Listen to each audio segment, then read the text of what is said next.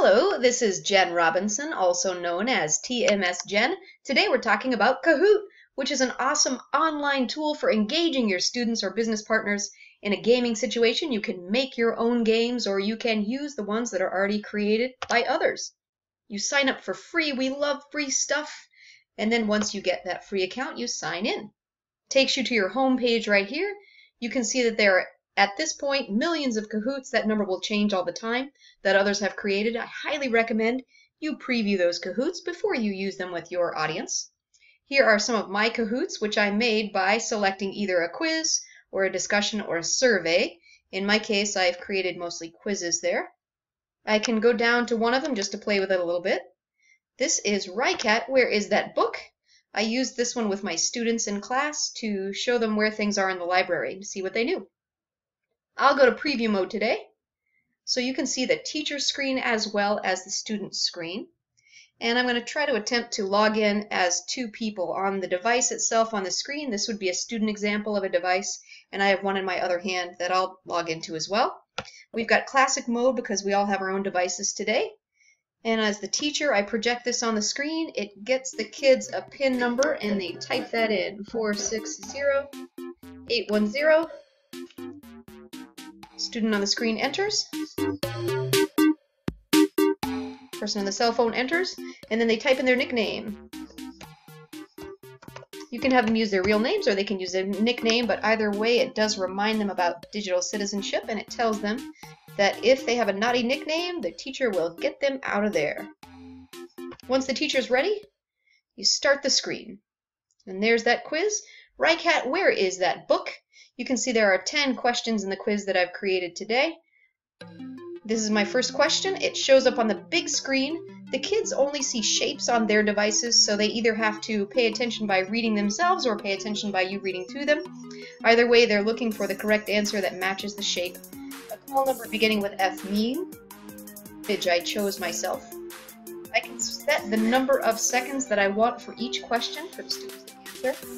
And I also can see how many people have answered this particular question, so I'll just have a answer. We'll see if they're right or if they're wrong. And let's say the other student is running out of time. So that's okay because it still allows me to advance. So on the screen over here it says, oh, the student got this one correct. Wonderful. The other person did not answer. That's the other cell phone in my hand. But it does tell me what the right answer is. So if I want to discuss it, I can show the image and talk about why that was correct or why something was incorrect. And then I can move on to the next question. You can see the rankings after each question. So this is where it gets fun and competitive in your classroom. You can see that student number 1 is in the lead. Student number 2 didn't answer, so they didn't get any points for that round. But we go to the next question. And it tells what my ranking is after each question too, which is kind of fun for us all to see. Question 2 of 10, I've got my question here, my image that I selected, how many seconds we have left, how many people have answered. And if I see someone just sitting there, I can skip if I wish. Let's have this student run at a time so you can see what that looks like. And I'll have the phone answer this time. The fiction section is organized by author's last names, so I'm going to click the blue diamond. So one student answered, and this other one just might run out of time. And if they do, that's okay because this is what it looks like on their device. Time is up, but here's the correct answer. Let's talk about it.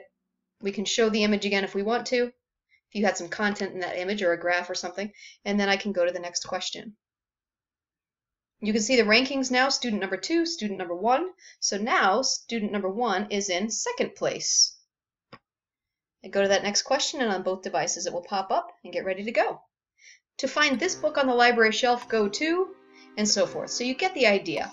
In this case, I made a screen capture of part of my screen so I could show them an actual screen from my library catalog, and we could identify that and integrate that directly into our quiz. You can input any image there that you want. You could also put an introductory video at the beginning of the quiz while kids are waiting and signing in and all that if you'd like to, or you can just have that introductory image. So let's see, to find this book on the shelf, go to F and then SPI. So I'm going to go to this one, and the student will answer this one. Well, they both got it correct. And let's see how they did. Now, obviously I could go on with that forever, but instead let's just go to ending the quiz for now so you don't have to see every single option for all 10 questions. But it tells me who the top scorer is, in this case student number 2, which is the cell phone in my hand, how many points they received, how many they got correct and how many incorrect, and then it prompts all of the students who have a device to give some feedback. So the student on this device would say what they thought. Maybe they thought it was a 3 out of 5, but they learned something, and they'd recommend it to others. And you know what? They feel pretty good about it, but not great yet, and that's okay. And then the person on the phone answers the questions as well, and you'll see that coming up. So the person on the phone felt a little better, they won, they felt happier, and so they put their feedback on there as well.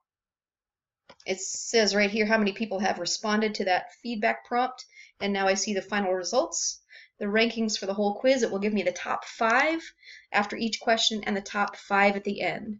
So student number 2 was the overall winner. And if I want to play that game again with my new class, I can say that, or I could go to ghost mode and use the same students without them having to input their names again. That would work well if I had a pre-assessment at the beginning of the class, and maybe I use that post-assessment at the end of the class to see if I was successful in my teaching. So that's just one way to use Kahoot. There are many other ways, but I hope you get in there, have some fun, and play around. Enjoy!